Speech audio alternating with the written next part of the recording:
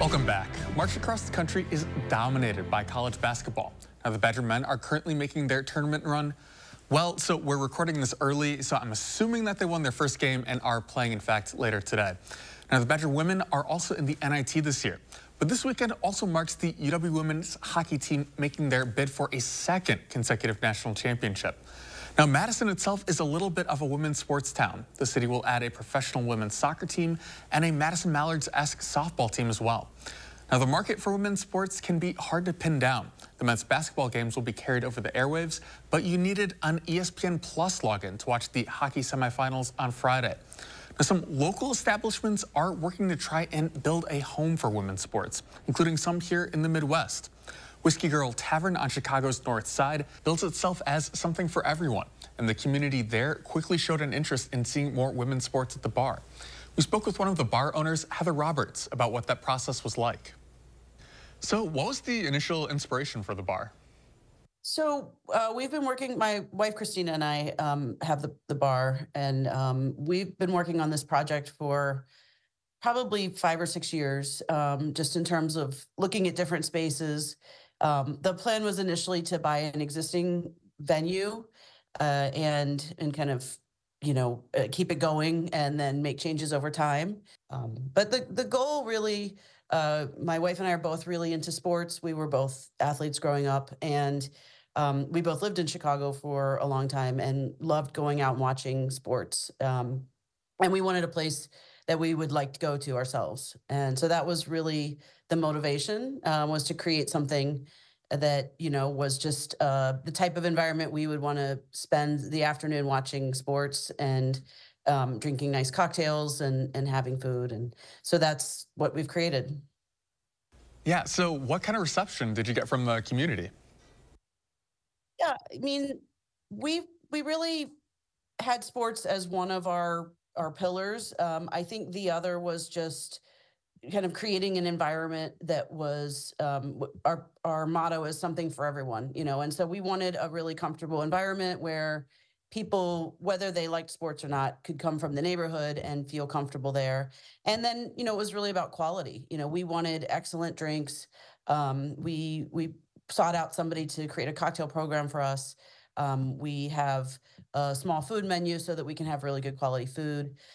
So, the sports was one piece of it, but it was really about the overall environment and creating a space for the community where anyone could come in and enjoy an afternoon or evening there. So also, how did women's sports come into the picture? Is that something that fans noticed a need for? So it was actually the first kind of experience we had with the interest in women's sports was we had just opened and the Chicago Sky basketball team got into the playoffs.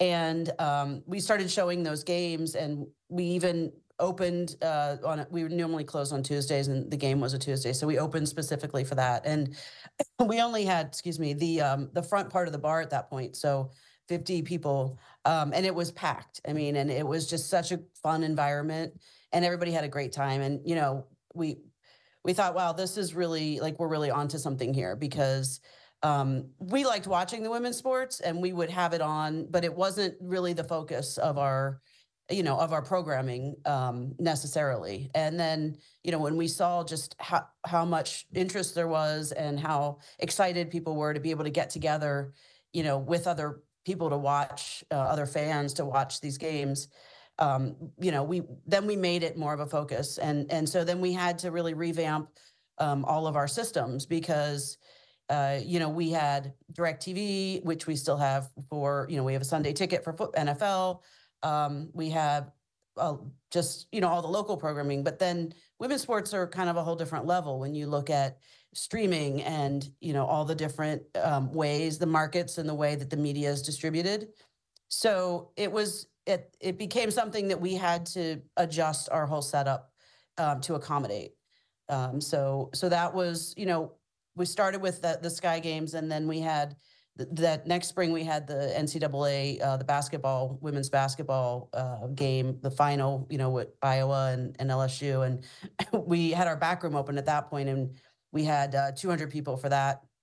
And then when the Women's World Cup came around, and then we had a line, we were at capacity.